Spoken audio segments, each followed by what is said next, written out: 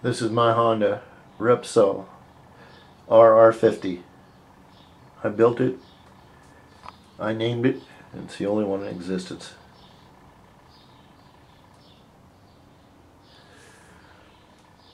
Maybe one day this bike will be famous. Maybe they'll make a movie out of it, like that old crazy fucker in Building a Faster Indian. That brilliant Australian inventor. Perhaps.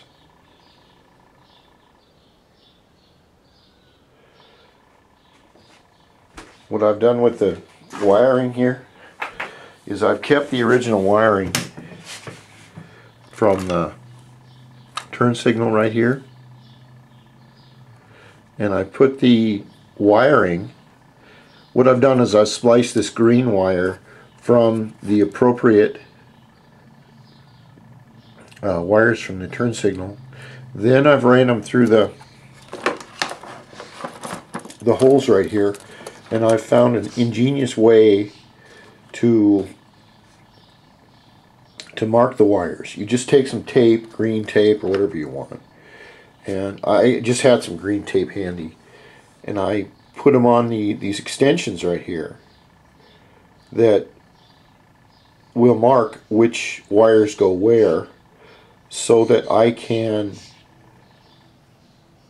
put them on this brilliant little stage 6 adaptation of the turn signal. Now what I have here is a turn signal right here with 3 wires. I have a push button which you could use for a million things, and an on and off switch. But I have to adapt all these wires to the headset right here. But I need to put the headset on the, I need to plug the whole damn thing in. So I can't do the wires separately. And then another problem is the turn signals and most of the bigger things will not work without the engine on. They just don't work that way. So I basically have to build everything, put it together, and pray the wiring works. That's why I have all the wiring tucked on the outside, and as soon as I make sure it works, I'll tuck it inside this hole right here and get it going. And that's the last step. It's all full of the antifreeze. All the leaks have been set. Hopefully this will not leak. This could leak though. Hopefully it will not. All the rest of the wiring has been put up, and everything is on go.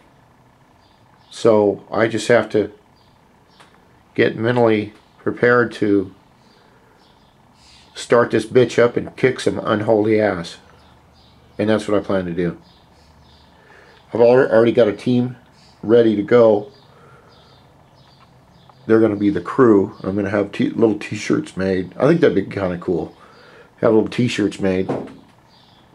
I really wish, to tell you the truth,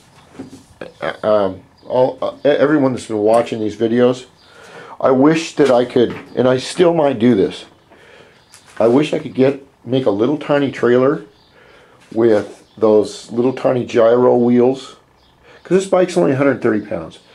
Make a little tiny trailer, okay, with a little hook in the front, and my gyro has a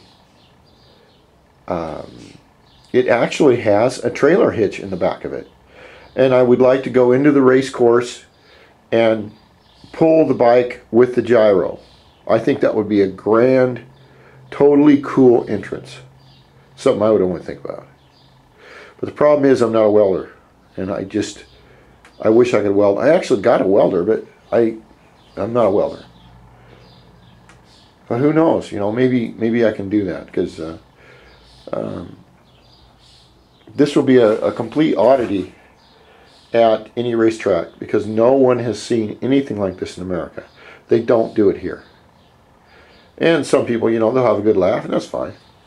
But it's just different. It's just different. It's kind of like having a bicycle to do 120 miles an hour. You just don't see something like that. Except unless it's, you know, fallen off a Mount Everest or something with some idiot on it. Anyway, the journey continues.